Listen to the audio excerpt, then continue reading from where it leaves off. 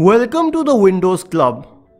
Temporary files are those files on the system which are needed for specific tasks, and once the task is completed, these files become redundant, yet they stay on your computer. Now these files could become a security issue, a confidentiality issue, because for example, you need to open a Word file. You would click on open only, and the file is stored as a temporary file on your computer which could be accessed later.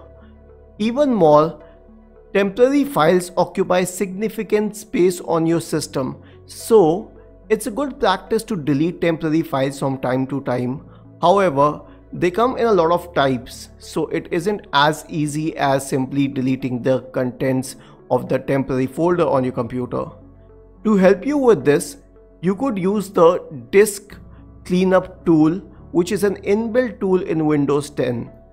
Simply press Windows plus R, type the command clean mgr, hit enter. This will open the disk cleanup tool. Select the options for the types of temporary files you wish to delete.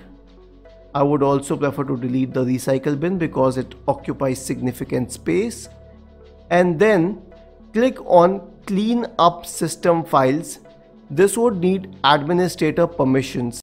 This is how the cleanup tool works. As you can see here, it would need a few seconds, and once it's done, you'll get this description here. Windows keeps copies of installed updates, and basically it mentions that the cleanup is done.